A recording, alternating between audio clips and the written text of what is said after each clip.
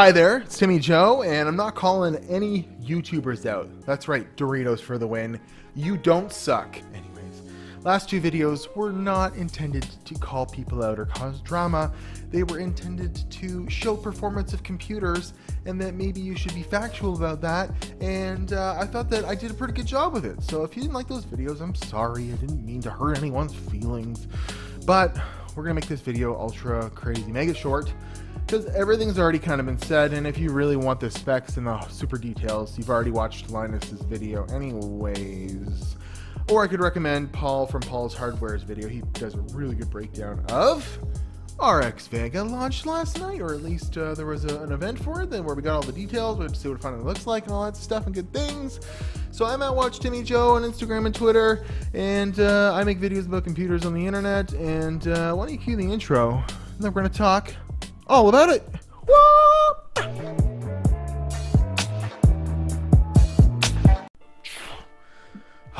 Does it count if I call AMD out? They have a YouTube. No, I'm not calling any fanboys. Calm down. God, I was right. Okay, I had the Founders Edition. God damn it. Frontier Edition. I've done that so many times. I had the Vega Frontier Edition in my hands. I tested it, and I was very, very, very, very certain that there was going to be no special surprises when it came to the gaming card that costs less money. I mean, after all, why would they release a card for more money and then release a card for less money and it performs better? It doesn't make sense. So, you know, what's going on here? Well, compared to the Frontier Edition, it has 8 gigs less high bandwidth memory, so it had a total of 8. Pretty high anyways. And there are two models. There is a Vega RX Vega 64 with 4,000 something stream processors, which equals 4,096 stream processors, which equals 64 compute units. And then there's a lesser version aimed to compete at the 1070 with 56 compute units called RX 56, oddly enough. These are available in air-cooled variants, but Vega 64 will be available in a water-cooled variant for $100 more. And then, you know, there'll be some board partner stuff, hopefully. Well, actually, no. I saw that Asus was trying to show some off. So we'll see like a 3-fan, you know, Strix or, you know, ROG version of Vega from Asus. We'll see, you know, an MSI Twin Frozer version, I'm sure. So the clock speeds on Vega will really be, you know, a lot better with a board partnered cooler or a water cooler. So I'd wait for one of those. But, you know, if you're a fanboy, you got to get in the bottom.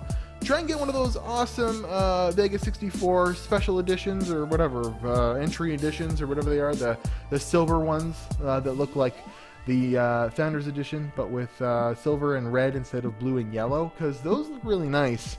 The kind of regular old plain Jane ones that'll come out after that don't look so nice. That Band-Aid red and black version, you know, the same as the 480, the same as even going back to like the 290s and stuff like that, look like that. That looks starting to get old. That blower certainly doesn't do a very good job. And it would be nice if they switched stuff a little bit, but you know, that's how they get board partners to make their cards. They say, hey, you guys can do whatever you want with the coolers. We'll stick with blowers. It may be a water-cooled version, what have you, what have you. So what's my thoughts on this? Well, I just hope that there's a lot of them at launch and that people actually buy them, and, you know, the driver develops and it gets pretty good, and that, you know, NVIDIA doesn't come out with some sort of amazing, you know, GTX 2050 that just blows it out of the water, because that would suck for AMD, because they, you know, they could do that. They could just come out with some low-end card that has the performance of a 1080, because it's pretty much what they keep doing every year, is their 1050 is as good as like the 970 from the year before. But, you know, we'll wait and see about that. But what this will do is it'll bring an influx of new graphics cards into the market. And, you know, it's been hard to buy a 580, a 1060, you know, as of late, especially at the proper retail price or lower. And an influx of new graphics cards on the market might make miners think twice before they buy certain things, or it'll make it so there's just more in general out there, so it'll be a little easier and a little easier on your wallet. As well as they came out with some weird system called the packs, the Radeon Packs. There is a red pack with the Vega 56, for $4.99, where you get a card and the option to buy a monitor, a CPU, a motherboard, and get some money off, and some free games. And they have a black version with the 64 air-cooled for $5.99, and for $6.99 you can get the water-cooled version with the same kind of dealing. And then if you just don't want to have any of those, you got to pay $100 less than that, so it'll be $3.99, $4.99, $5.99 respectively, which is kind of expensive. But, you know, it kind of makes it suck, but it makes it so the miners might, you know, think twice before buying up all these. So I guess I see where they were coming from. But then, you know, what else do I have to say about it? Not a freaking lot until I get it in my hands, because I'm super tired of just talking about it. We get it in our hands. Let's try and get the 64 version or the 56 version, whichever, you know, comes up first on Newegg. I'll grab, and I've got the numbers to bench it against the you know, the 64 or the Frontier Edition. And, you know, we'll see where it comes out. But I lastly want to talk here real quick about Threadripper. Really like Threadripper. I'm really hoping to get my hands on one as soon as possible, build a little system. I know this is like really outside of the range of, you know, the common man, but for a video editor like myself, I'm excited to see where that goes. It makes it so you can, you know, I'm pretty happy with Ryzen, but I'll be able to do that much more, especially if I just even get the 1920X. You know, because then that'll be 12, it'll be 4 more cores and a whole new platform with 64 PCIe lanes on any chip, which is unheard of.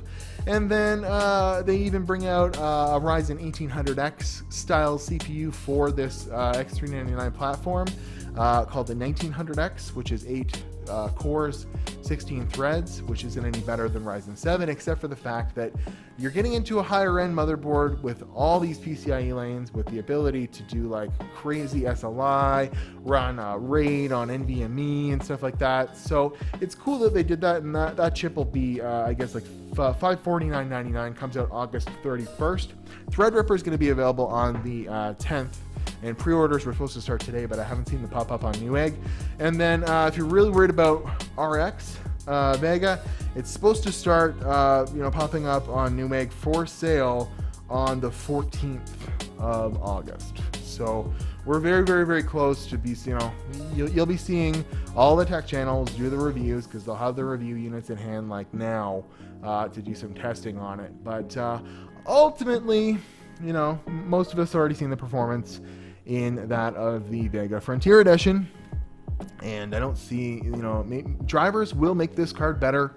You know, the fine wine technology that is the GCN architecture will make things better as game developers patch for this, and as new drivers come out and they figure out, you know, how to get the most out of the new, you know, rapid pack math and a lot of the features that games just aren't taking care of, or sorry, taking advantage of in right now. But, you know, right now it's kind of a lackluster feeling. And would I recommend it?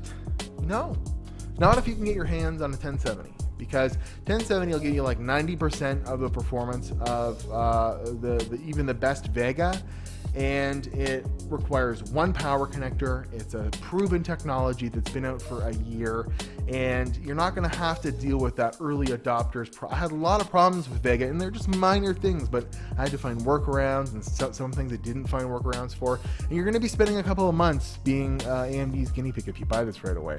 Especially if you can get a 1070 for the same price, then you know, why wouldn't you get the 1070? That's a proven technology. Well, you have to bleed pretty red to answer that question the wrong way, in my opinion.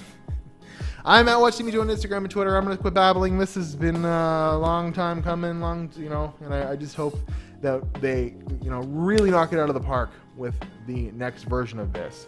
I think there's potential in this technology that we just can't see, and that AMD is putting a lot of like faith into something that needs a lot of developer backing and a lot of work.